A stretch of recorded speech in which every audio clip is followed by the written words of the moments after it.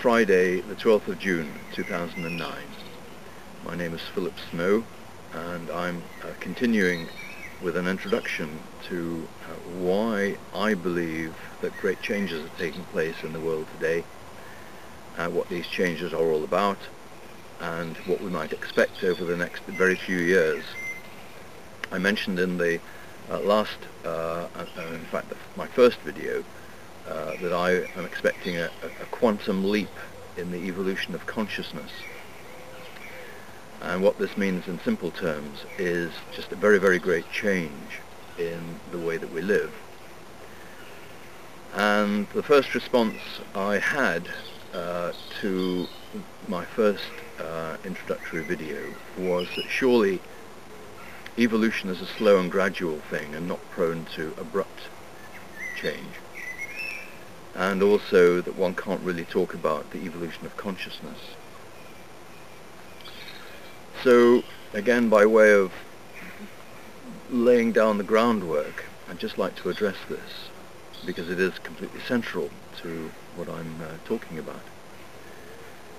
And I'm going to use your own personal experience, your own understanding, your own perception of what's going on in the world and what has been going on in the world over the last, not just your lifetime, but recent time, to show that we are going through a period of accelerating change, and that right now we're going through an exponentially accelerating process of change which will lead to a quantum leap, or this may actually be the quantum leap as we accelerate into it at the present time.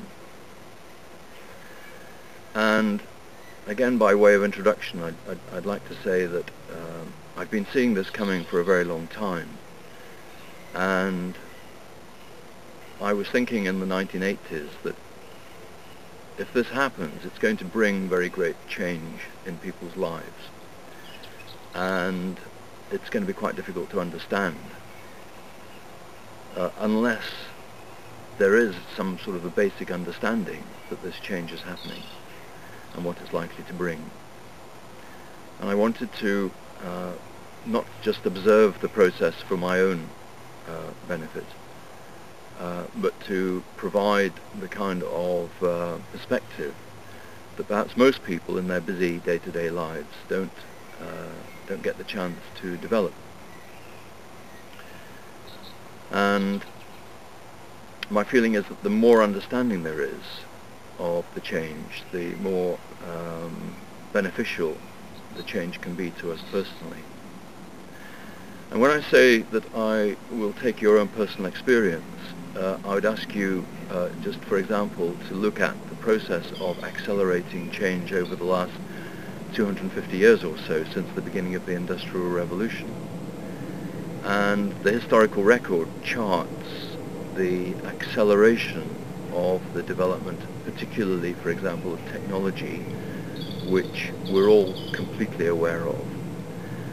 And perhaps most particularly the development of communication, where at the moment, for example, you're watching this video on the internet.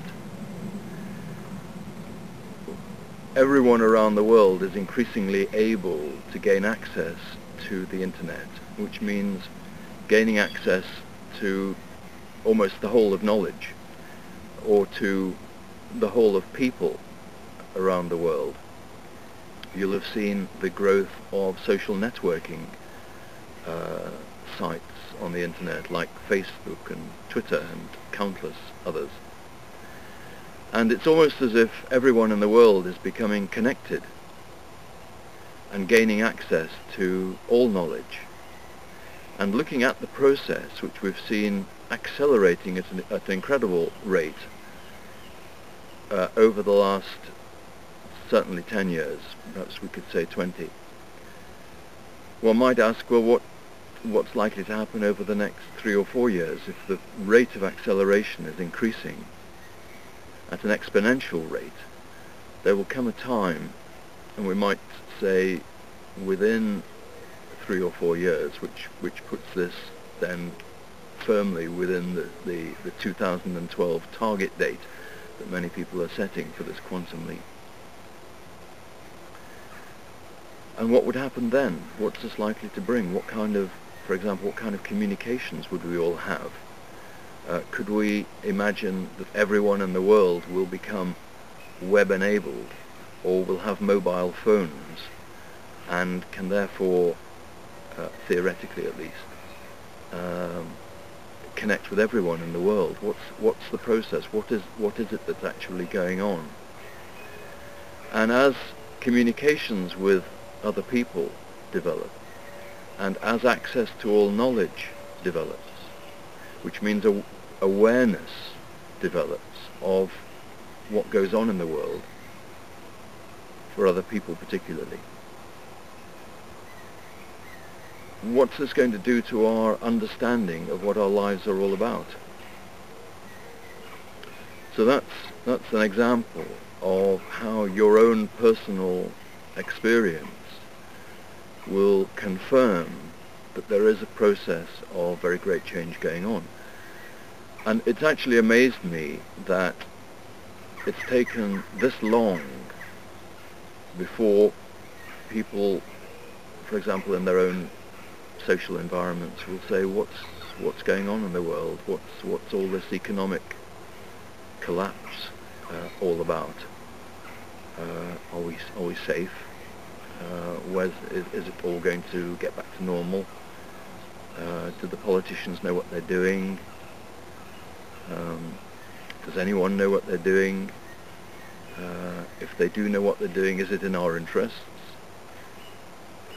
And it's really amazed me that it's taken this long before people are even beginning to question whether our relatively well-ordered and reliable lives will carry on in the way they have been.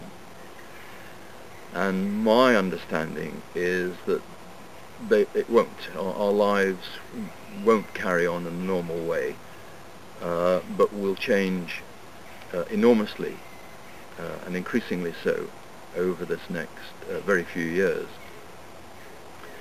And so we can look at the process that's going on and see it as a process of, particularly of raising awareness of what's going on everywhere around us and in the world.